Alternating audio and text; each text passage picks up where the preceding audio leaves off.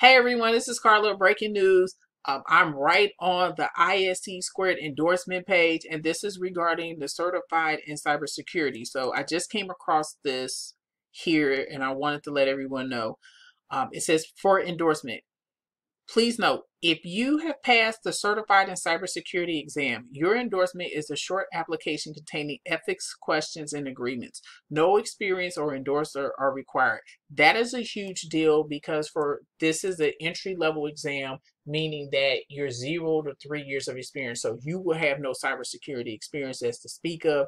The other higher level certifications you will, but I wanted to bring that up and let everyone know that because of the 1 million certified in cybersecurity promotion that's going on. But you do not need any experience for endorsement. For more information, go to isc2.org.